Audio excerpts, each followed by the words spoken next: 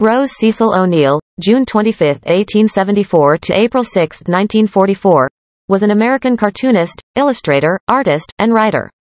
She rose to fame for her creation of the popular comic strip characters, Kewpies, in 1909, and was also the first published female cartoonist in the United States. The daughter of a book salesman and a homemaker, O'Neill was raised in rural Nebraska. She exhibited interest in the arts at an early age, and sought a career as an illustrator in New York City.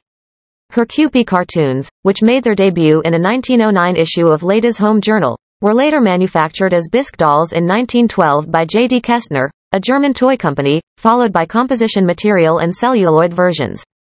The dolls were wildly popular in the early 20th century, and are considered to be one of the first mass-marketed toys in the United States.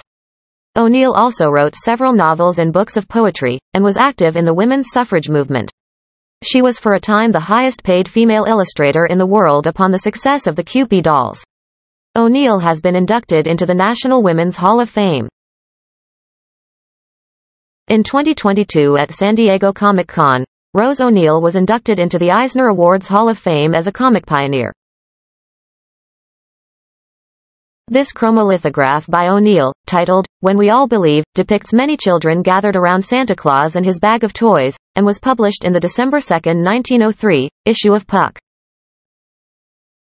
O'Neill became a prominent personality in the Branson, Missouri, community, donating her time and pieces of artwork to the School of the Ozarks at Point Lookout, Missouri, and remaining active in the local art community. On April 6, 1944, O'Neill died of heart failure resulting from paralysis at the home of her nephew in Springfield, Missouri. She is interred in the family cemetery at Bonnybrook Homestead, next to her mother and several family members. Bonnybrook Homestead was listed on the National Register of Historic Places in 1997.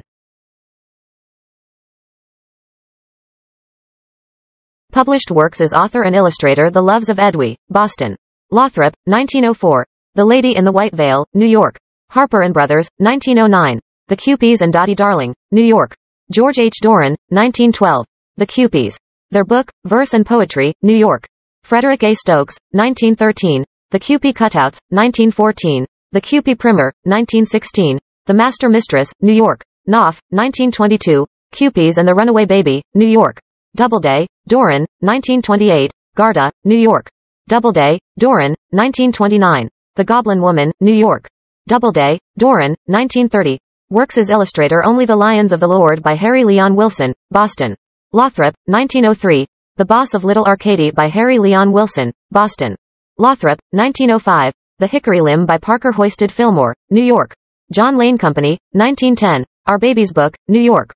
Woman's Home Companion, 1914. A Little Question of Ladies' Rights by Parker Hoisted Fillmore, New York. John Lane Company, 1916. Tomorrow's House. Or The Tiny Angel by George O'Neill, New York. E. P. Dutton, 1930. Brother-sister collaboration: Sing a Song of Safety by Irving Caesar, New York. I. Caesar, 1937.